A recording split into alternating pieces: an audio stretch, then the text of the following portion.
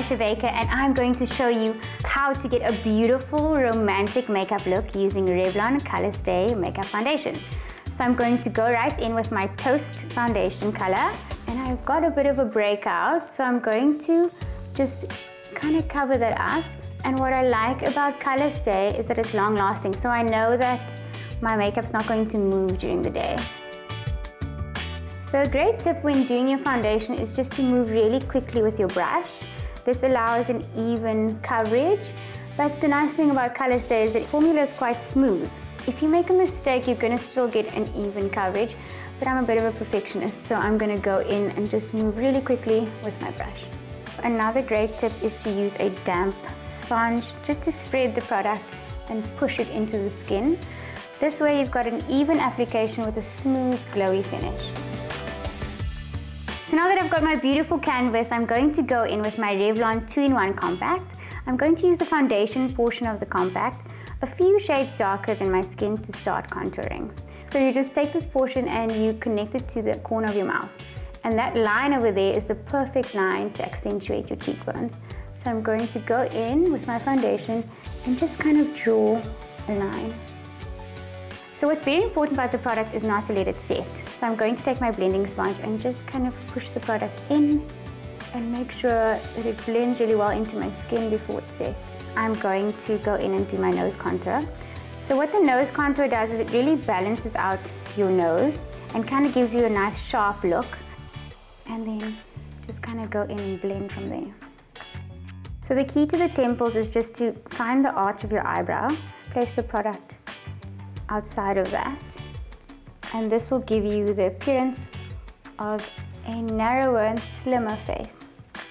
So now we're going to start with our highlighting. I'm using 200 Nude 2-in-1 Compact, and I'm going to just make like a little triangle underneath my eye area till my cheekbone.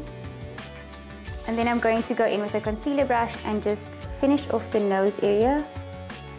Now that I look like a tribal warrior, I'm going to blend in my highlight with my blending brush.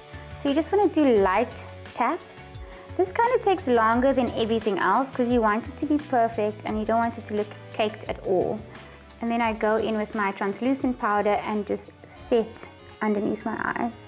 This is to make sure that my mascara doesn't sink onto my beautiful highlight, and also just to set the highlights so that it doesn't move all over my face. So we're just using the Toast pressed powder to set the rest of the face, and then we're going to go in and finish the look. So we're using Revlon Color Stay palette in Decadent, and we're using color number 1 just to highlight the top of my cheekbones, the bridge of your nose, and your chin area, and the Cupid's bow. And we're going to use shade number 2 with a flat brush and start coating the entire lid of your eye. So we're going to use a fluffy brush and go in with color number 4 and just kind of go in at the crease.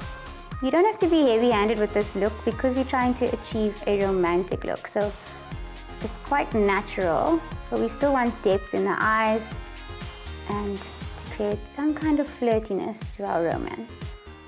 And just go underneath the brow bone to highlight our brows and really finish off our eye look. So we're going to finish off our eyes using the Revlon Ultimate All-in-One Mascara. And what it does is it really defines your eyelashes, gives you volume.